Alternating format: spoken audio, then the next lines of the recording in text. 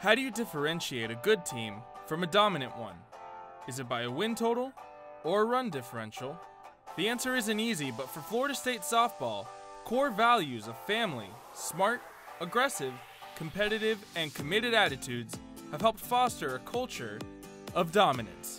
It's one pitch at a time, and I know that's such a cliche saying and really be in the moment and all those things, but we say those for a reason because they are what breeds success. And if you can live those values every day and do those things, then when you start to step back and look at the big picture of it, you've done a pretty good job of being successful. In her 10th season with the program, head coach Lonnie Alameda, or Cocha as the team calls her, has put up an impressive record in the ACC. Coming into the spring of 2018, she held a record of 161 wins to 39 losses against ACC opponents. She has coached 5 consecutive conference championship teams since 2012 and mentored several high-achieving student athletes. She does a good job of making sure you're ready for life when you leave this program.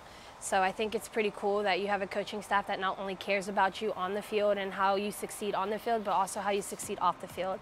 Even with a young roster comprised of 12 underclassmen, the leadership and talent from the veterans has helped Team 35 become a cohesive force to be reckoned with.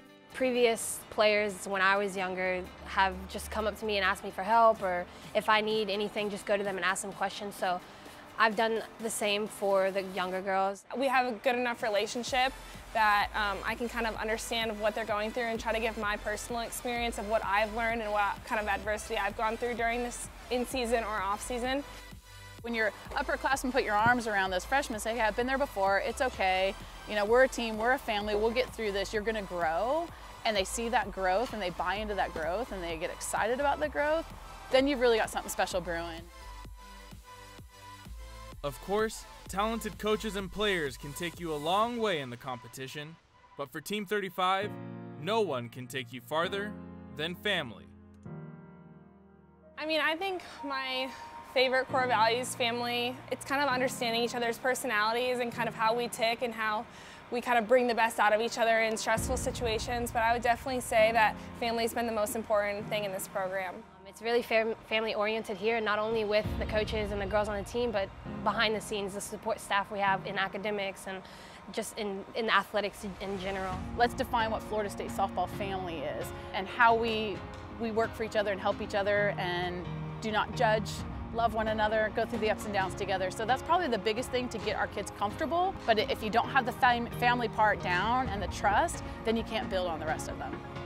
The Florida State softball family has accomplished so much in such a short period of time. But life's journey is long, and so much more road lies ahead. We really try to embrace the gate, you know, give your all to the team every day. That's our mindset when you come through the gate. Before practice, you know, you may have a chemistry exam that really did not do well for you, but that doesn't matter right now. What matters right now is your team. There's going to be failures. We signed up to play the game of softball, and it's a game of failure.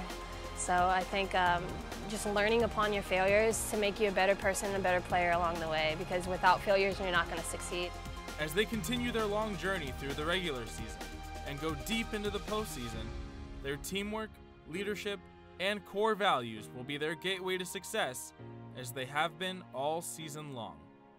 I'm Chris Camacho for Seminole Sports Magazine.